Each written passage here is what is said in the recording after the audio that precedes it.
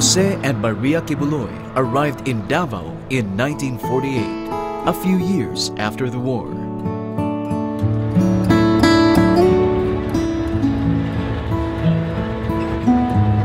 They settled in a place which Maria considered in the middle of nowhere.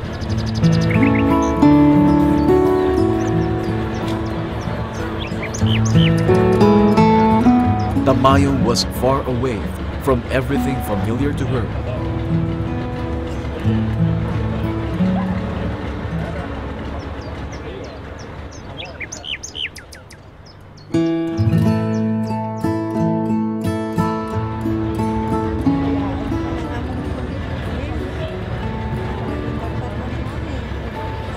People spoke in a language that she could not understand. There were only a few houses around the vicinity. There was nothing but forest everywhere.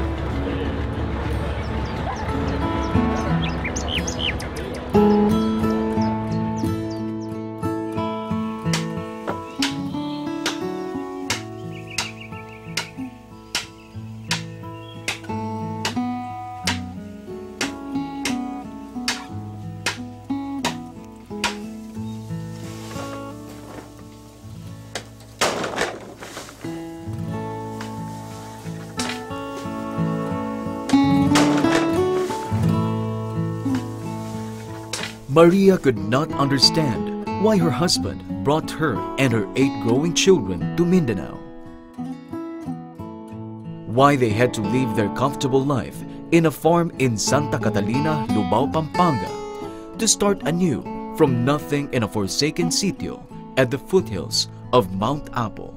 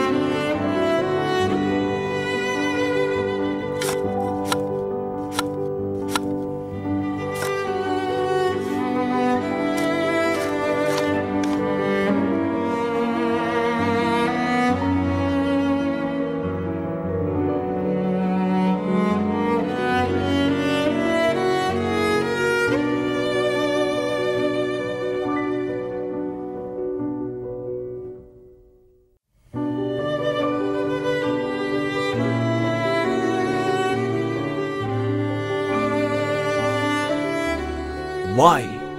She asked herself over and over again. Why here? Why Tamayo?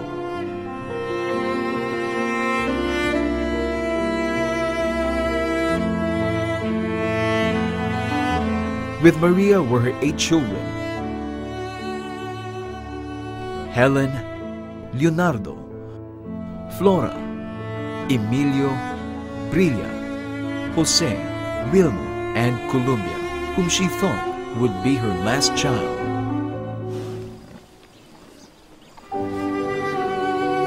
She never thought that in this land, far from civilization, she would have one more, the only one to be born in their newfound home.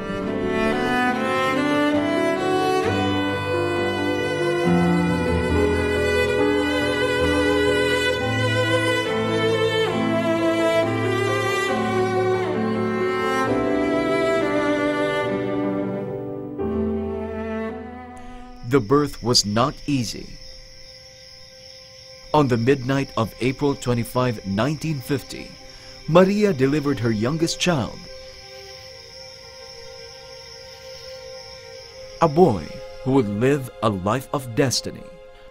I heard that story that my mother saw a vision while she was giving birth to me, that she saw God on a cloud and she heard a voice, and the voice she heard said to her, "That's my son."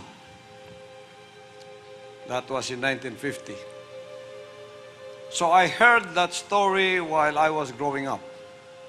Did not mind it, did not get interested in it. I was just puzzled. My mother was, my father was. And while growing up, I heard the story being talked on the table and within our family circle over and over again. I did not know I was chosen and called for this ministry today. And that is how the Father orchestrates His calling upon those whom He has chosen for a certain ministry. Now with a child in her arms, while reveling in that extraordinary vision she saw on the night of his birth,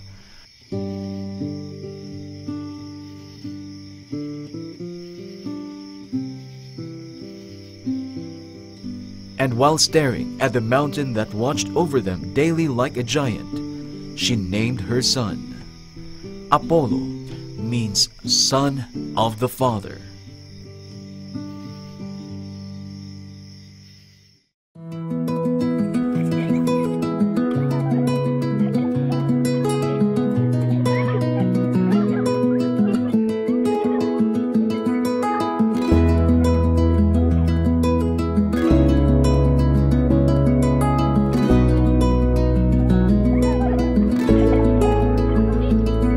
There was always something extraordinary about the boy Apollo. He was meticulously clean, different from other boys.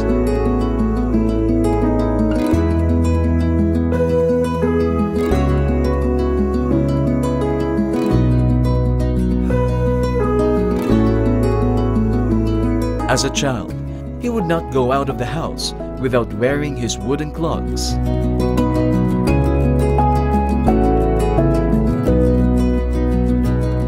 He would never play with children without sending them home to take a bath first.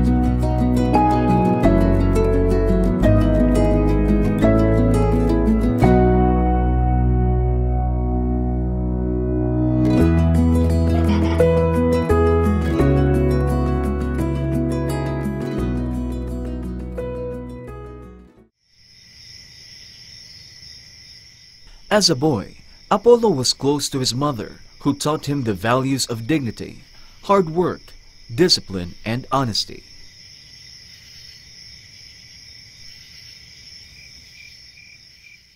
Ang taong tamad ay hindi papakainin ng Panginoon. Naalala mo ba ang mga langgam? Araw-araw gumagawa sila, nag-iimbak ng pagkain sa panahon ng tag-init, upang pagdating ng mga araw ng tag-ulan, sila'y handa na at ligtas sa pangamba.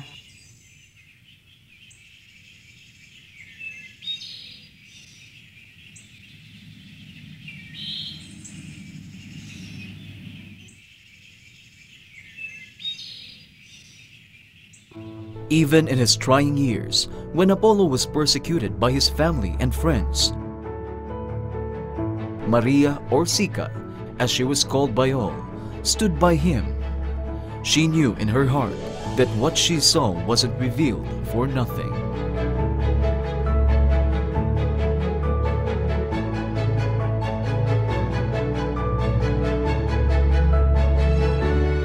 Apollo was a dreamer. He wanted to be a pilot.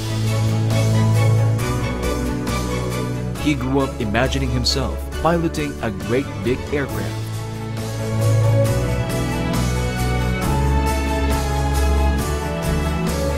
Little did he know that one day he would steer more than an aircraft. He would steer the whole of humanity to spiritual freedom.